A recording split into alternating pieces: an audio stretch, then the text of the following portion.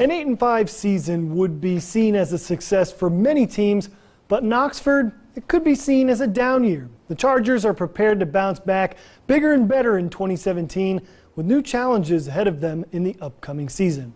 Oxford is stop number 55 in the 60 Schools in 60 Days Marathon. WCBI 60 Schools in 60 Days is brought to you by Toyota, Let's Go Places, and Emerson Animal Hospital, where your pets are family in West Point.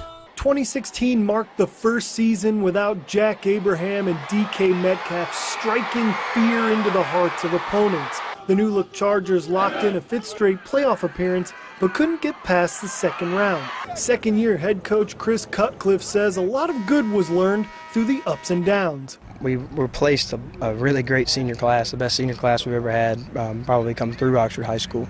So we had a lot of guys playing for the first time. But we did a lot of great things. We had some good moments. We lost some tough games. We of course didn't end the way we wanted to. West Point was just an outstanding football team, and so it didn't end how we wanted it to. But a lot of positives to build on, and hopefully we can build on that this year. We had a lot of close games that we lost, so that'll help us, like people returning, that'll help us learn. We know how to play hard through that and work through losses and tough stuff like that, so that'll help. And then of course we just know part of Oxford's winning, so you just want to win when you come here. Oxford returns a ton of talent offensively, including starting quarterback John Reese McClure, leading rusher Haram Wadlington, and top wideout Jaquan Webb. I feel like we got people in every position. For 4 plays straight, somebody gonna make a play to get us a first down. So the fireworks on offense are to be expected in Oxford, but this year's team could be led by an experienced and hard-hitting defense. 10 seniors return on that side of the ball to lead the Chargers in pursuit of its elusive first state championship.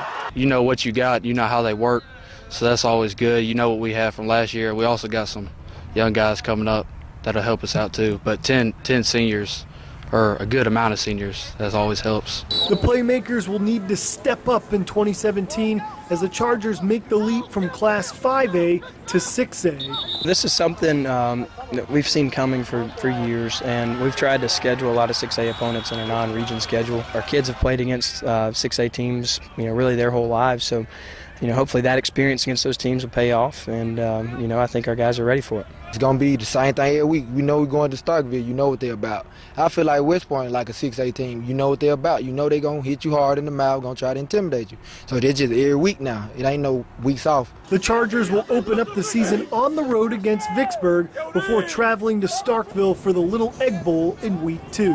In Oxford, Tom Ebel, WCBI Sports. 60 Schools in 60 Days with Oxford High School was brought to you by Van Atkins Jewelers in New Albany and on the Square in Oxford.